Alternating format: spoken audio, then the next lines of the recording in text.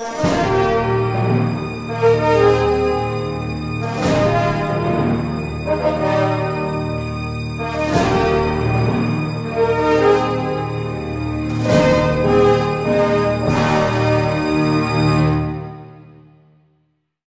and welcome to VG Trader, the only YouTube channel at the moment, which obviously means we're the original and the best, that doesn't only just talk about games and collectible games and what they're worth at the moment, but we also predict what they're going to be worth in the dark recesses of the future.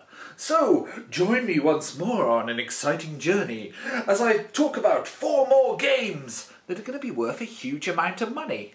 So, let's begin!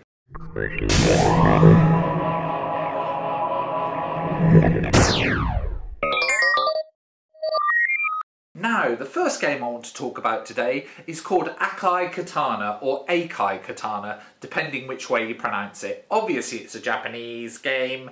Obviously I don't speak Japanese, so obviously I probably pronounced it wrong and someone in the comments is going to call me an idiot, which is absolutely fine. I probably am. Anyway, Akai Katana, or Akai Katana, it's a side-scrolling shoot-'em-up game.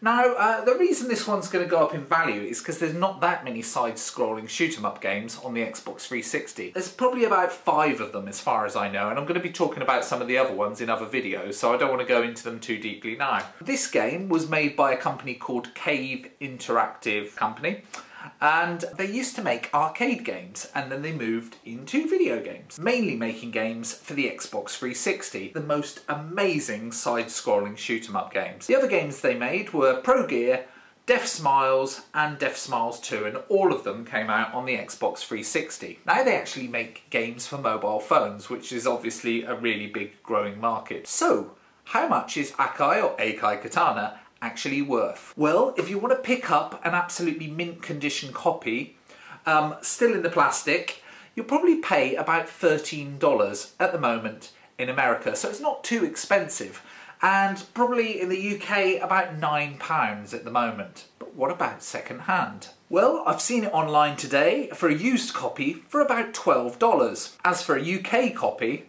actually only about £3, so this one is an absolute bargain if you can find it. But what is it going to be worth in the future? Well, by 2026 I think this is going to be worth about $38 for a mint condition copy in America, and in the UK you'll probably be able to pick it up or sell it for about £26. So you're going to make a little profit on this one. Not a massive amount, but it is worth hanging on to if you've got a copy. As for a used copy, it's probably going to go up to about $24 and about £17 in the UK. Bear in mind, if you can find it for £3, and there are still some used copies out there going for that price, 17 quid in 10 years' time is actually quite a good profit. Now, my second one is a game for the Nintendo Wii, and it's called A Boy and His Blob. Yes, A Boy and His Blob. And it was made by Way Forward Technologies, and it's actually a reimagining of an NES game that came out in 1989. And that game was called A Boy and His Blob,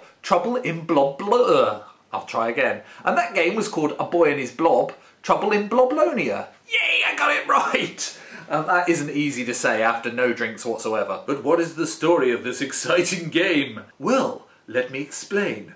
Bloblonia is a planet that is being threatened by an evil emperor. I've never heard that one before. And so the blob has to go, to try and find help. And so he flies to Earth and crash lands on Earth, where he's found by a boy. You can see where this is going, can't you? Yeah, they make friends, they team up, and together, the boy and his blob, oh yeah, they then have to save Earth from this evil bloke, and also have to save the planet Bloblonia. Yeah, I know. It's like an episode of EastEnders, isn't it? But only on the Nintendo Wii, with a blob that isn't Phil Mitchell. If you're in America, you'll have no idea what that means, and I do apologise, but check it out on BBC America, you'll probably find it. Good old Phil.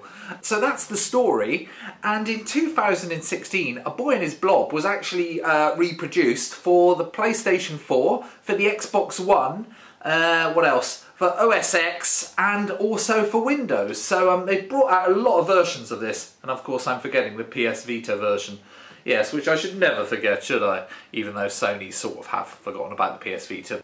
But on the Nintendo Wii, it is particularly good. So, how much is it worth now, and how much will it be worth in the future? Right, so let's stick to the Wii copy. And you can pick up a copy of this, an absolutely mint condition copy, still in the cellophane, for about $40 in America at the moment, but it is going up very quickly. And in fact, in the UK, it's actually a lot more expensive. At the moment, the cheapest I found it is actually £79. But what about pre-owned? Well, you can get a used copy for about $16 and about 15 quid in the UK. So, a lot better. If I were you, I'd go for the good condition used copy, which, as I've said before, I always do, rather than new. Right, in 10 years' time, I think this game is actually going to go up quite a lot. I think the American copy, mint condition, is going to cost you about $160. So, you know, buy it now, even though it's going up quite quickly. As for a UK copy, I think mint condition, it's going to go up to at least 145 quid, because there's really not that many mint condition copies around at the moment. As for a used copy of A Boy and His Blob, obviously not so much. I think about $64 in America and about 52 quid in the UK. So you're going to make a little profit, not a huge one, but a little one. Right, on to my next game. And I've talked about an Xbox 360 game and I've talked about a Wii game, so let's do a PS3 game. And that game is called Nier, which actually is also out on the Xbox 360, but it's not worth so much, so I'm concentrating on the PS3 version. Alright, Nier on the PS3.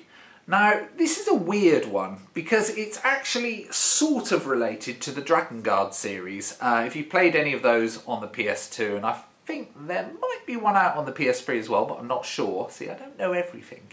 If you played any of those, they're quite good games, and Dragon Guard 2 is actually getting very collectible on its own. But Nier is kind of related to the series. You play a character again, you have to save everyone, you save, you know, the world because of a love for your son. You get what I mean. Yeah, and it's a weird game, and the reason it's a weird game is, well, I can't really put it into one style, because it's kind of a bit like a Zelda style game. You can sort of, you know, go exploring, and it's quite beautiful, but then it's also got platformy style bits, and you can also go fishing, and there's also sort of bullet hell style bits. So really, it's a bit of a mishmash of everything, and actually the fact that it's a mishmash of all these different styles of games means that when it came out, it actually got quite mixed reviews. Some people loved it, some people hated it, not many people bought it, which means that now, guess what? It's getting collectible. So, Nier was made by a company called Cavia Software, and yeah, how much is it worth? Oh, I forgot to say something. Before I go into how much it's worth, another thing about Nier that's absolutely amazing is the soundtrack. And in fact, it's so good, the producers of Nier have actually released a couple of soundtrack albums. So if you can find those, they're also getting quite collectible. Now, let's get back to actual prices. For a mint condition copy of this, at the moment in the US, you can pick it up for about $20. And weirdly, and this very rarely happens, weirdly, a UK copy is actually about £20 for a mint condition one. As for used, you can pick it up for about $18 in America and about £15 in the UK. And that is, as I've said, for a PS3 copy. Now, if you're collecting for the Xbox 360, which I don't do as much, a lot cheaper. You can probably pick it up used for about 4 quid. I just thought I'd add that as a footnote, just to show you the differences in price on different formats. And as I've said before, the reason for this is because PlayStation games were on Blu-ray and Xbox 360 games weren't on Blu-ray, and the Xbox 360 discs tend to scratch really easily, so they tend not to be worth as much money, even though the game is pretty much exactly the same. So, how much is Nier on the PS3 going to be worth in 10 years' time? Well, I think in America a mint condition copy is going to hit the $100 mark. I should have a siren that goes off when it's exactly $100. Maybe I'll do that. I'll say it again and then you can, you know, see if it works. Yeah, so a mint condition copy of Nier on the PS3 is going to hit, I reckon, about $100. Yeah, it didn't work. I won't do that again. And yeah, in the UK, probably about 90 quid. So, you know, pretty good profit if you can get hold of a mint condition copy. But what about used? Well, in America, I think it's going to go up to about $73. And in the UK, probably about 65 quid. So again, you know, yeah, not a bad little profit. Now, on to my final game today. And today, I really did leave the best till last. So, what is it? Well, it's called Saturday Morning RPG. That's Saturday Morning RPG. Now, this is a game that brings a whole new meaning to the word limited edition. It originally came out for sort of PC, it came out on you know, Apple's operating system, and it also came out on Steam Network. But then it was released by a company called Limited Edition Games, and they released it on the PlayStation Vita and the PS4. And this is seriously limited edition. Now, I'm going to focus on the PlayStation 4 version, but I just want to mention one thing. It also came out on the PS Vita, and the PS Vita was the one with more copies. And for the PS Vita, there were only 2,500 copies. Now, you're probably thinking, oh, 2,500, that's loads of copies. That's across the entire world. Yeah, I know. Came out in America, 2,500 copies for the PS Vita. Not a lot for the entire world when you think that, you know, some of these AAA titles, you're talking, you know, 2-3 million copies come out. So this is a tiny, tiny amount, and it sold out in minutes for the PS Vita. But how many copies came out for the PS4 of Saturday Morning RPG? Well, let me tell you, 1,980. I know, 1,980. That is absolutely nothing. And before you ask, do I have a copy? No, I don't. I wish I did. I'm trying to get hold of a copy. I've put in a few bids on eBay. Have I had any luck? No! And, you know, I'm doing my best to get a copy because this one is going to go not even through the roof. You know, not even into space. This one is going to be massively expensive. But before I go a little bit more, you know, into prices, what is this game all about? Well, it's sort of steeped in 1980s sort of nostalgia. If you know anything about 1980s style cartoons and Transformers and all that sort of stuff, you'll probably absolutely love it because it is a role-play game and you play a character called Marty. Yes, Marty. Marty, where have I heard that name?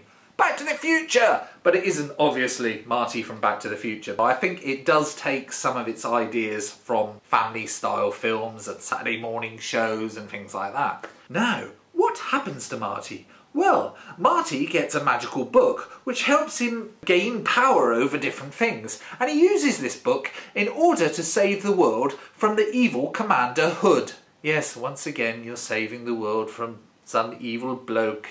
But this time in a 1980s style pastiche type way, playing a character called Marty who's not remotely related to Marty McFly from Back to the Future.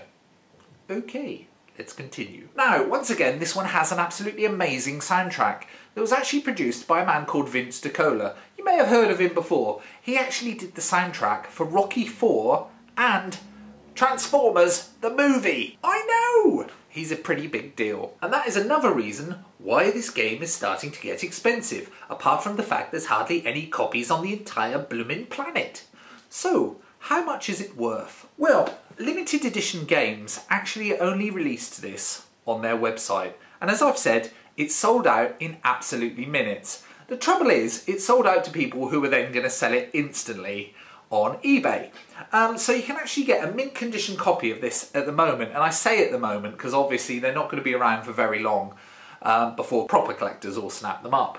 And you can get a mint condition copy in America for about $60 at the moment, which is beyond amazing. As for a UK mint condition copy, well, it was only released in America, but you can pick it up for about £45. So, you know, not too bad really at the moment. As for a copy that's been taken out of its cellophane, or a used copy, you can pick it up at the moment for about $50 or about £35. Okay, so how much is Saturday Morning RPG going to be worth in 10 years' time? If you're eating at the moment, please stop eating because you're probably going to throw up in your own mouth from shock. Now, I believe that a mint condition copy of Saturday Morning RPG is going to be worth, in 10 years' time, about $300. Wow. And, you know, obviously UK money, probably about 250 quid. So this one is going to be massively expensive. As for a used copy, probably still $200 and about 150 quid. Yeah, I know. Ridiculous! Yeah, see if you can get a copy. Anyway, obviously if you do get a copy, let me know in the comments. And also, why not let me know your address? And also, why not let me know when you're not going to be in your house? Anyway, that's it for today for VG Trader. Join me again soon for more Which Video Games Will Make You Rich? And don't forget to like and subscribe if you'd like to subscribe. Cheers. Bye.